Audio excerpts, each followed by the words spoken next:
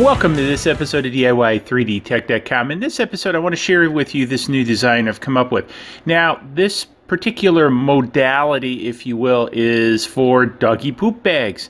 So, one of the things that I have is my puppies are litter trained, so they're smaller puppies. They're about the size of large cats. They go in a litter box. And what we do when they go in a litter box is we take these little poop bags like you do outside, scoop it up, and throw it away. So I wanted a way to hang these on the pegboard and be able to pull them off. So I designed this up in Open SCAD. You see a little bit up here. And also I have a link to the episode on the Open SCAD channel I do.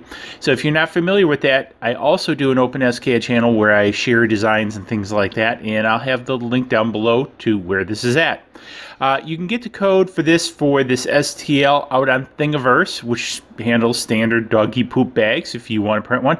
However, the Open SCAD code will be out there too, because what I wanted to do in this design is actually make it sort of parametric, so I can do it for different size bag rolls. So typically when you get different garbage bags and things like that, they come in a roll now, and I wanted to be able to hang those on a pegboard, and I wanted to be able to use one set of code to create it, so here it is.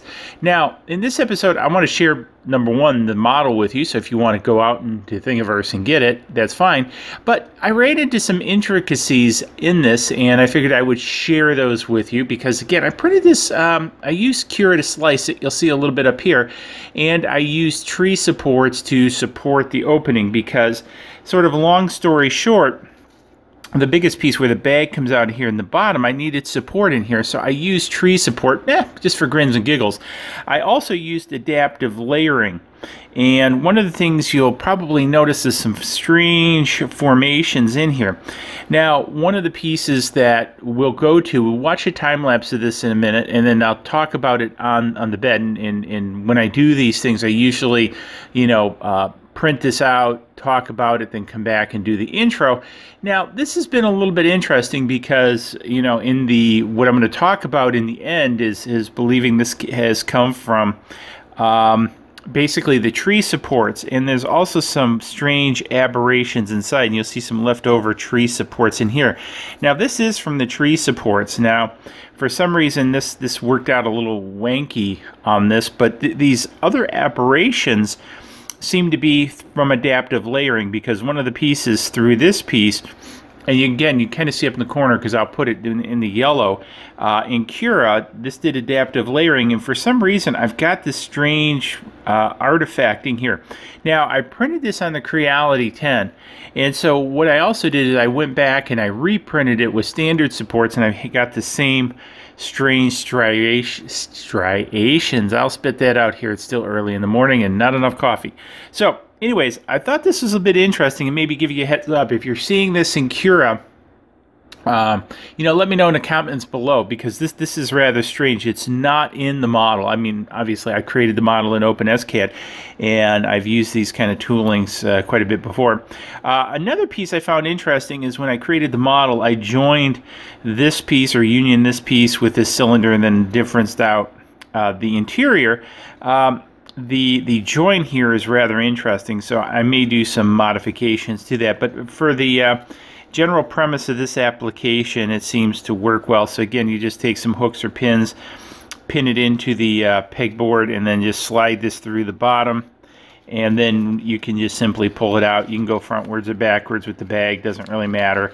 And then just pull it out, and then pop the bag apart. Now, it's not really designed to pull against this to separate the bag, which you might be able to do. I don't know if it'd kind of take that kind of force, but the idea is you pull it past the I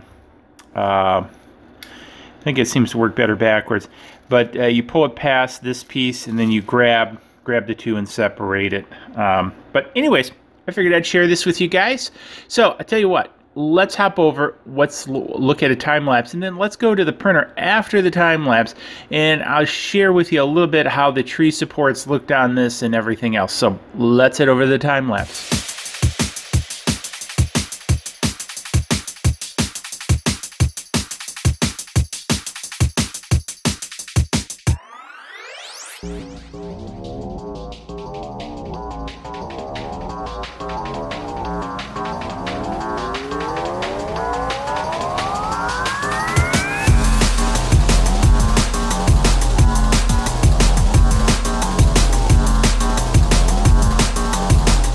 Okay, welcome back. So we watched this print, and one of the interesting pieces that I want to point out is you see these tree supports here.